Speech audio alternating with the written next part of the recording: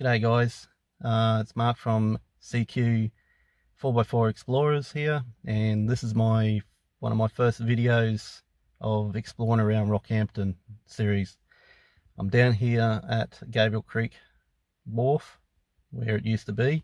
Nothing much left of it no more, and it'll probably deteriorate more over years. But I thought I'd show you a bit about it and what's left of it, and a little bit of a story on it. This wharf has been down here since 1900s, early, around that anyway. The railway line was run down here about 1903 for the harbour board and the railway. The railway used it to load coal, and there was pyrite from the Mount Morgan mine that went to places like Newcastle and a couple other places. So if you know what the pyrite was used for, let us know. It was also used to load explosives for the railway, and also there was a couple bad deaths down here and injuries was sustained to a lot of people, and you can all check it out on Trove. Anyway, also the old crane used to be here too. I'll put up some photos of it later. So anyway, I'll show you around.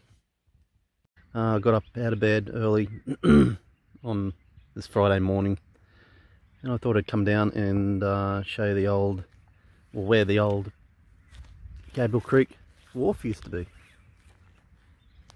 Not much of it left, is there? As you can see, there's not much left of it. There's the old railway line. It used to run down here. And that's the yeah, very nice morning. And they've got a little plaque here with information about the Gavial Creek Wharf.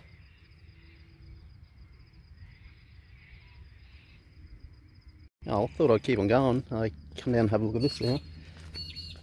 You might be able to see the sand wharfs a little bit better. Nice little fishing platform.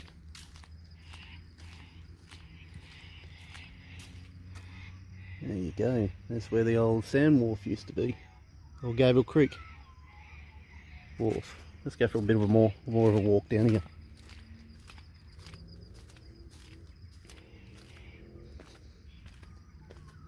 Hopefully I don't see any crocodiles.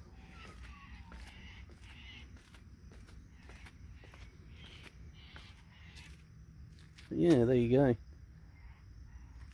Never been down this far. Yeah, a bit of a shame that it's really deteriorating and no more of it. But yeah, look at that. Looks like some old glass down there. Probably some fair few relics down here too. Let's see.